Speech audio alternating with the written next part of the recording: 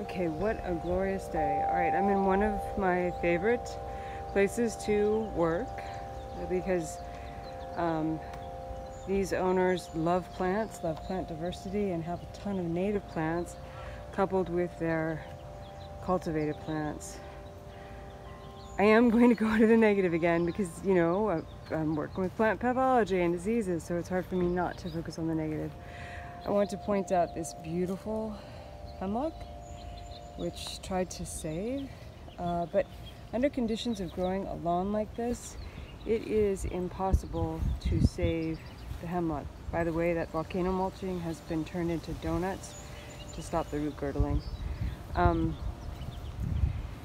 That's because hemlocks have particular soil requirements. They don't, you might have noticed, they grow really well in duff, thick duff, on steep slopes, lots of erosion, soils that can range from challenging clays to more promising nutritional environments.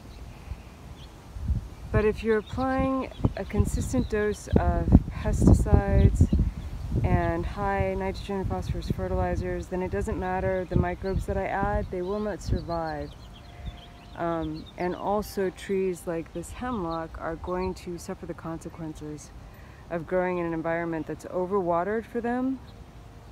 They like to dry out a little bit, is over-fertilized, and due to the pesticides that are applied, they don't have the microbial partners, which are also incredibly important for hemlocks.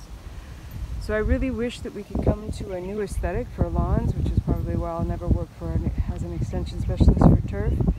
But there are turfs out there that we could switch to that are not so high input, but we would have to change our aesthetic about what beauty is. And that's an interesting concept, right? Because beauty is very, very subjective. I find this vista quite beautiful, but I could find another vista with native grasses and a different, not just palette of plants, but composition, also beautiful. That would allow me or this person who owns this property to grow hemlocks if they so chose.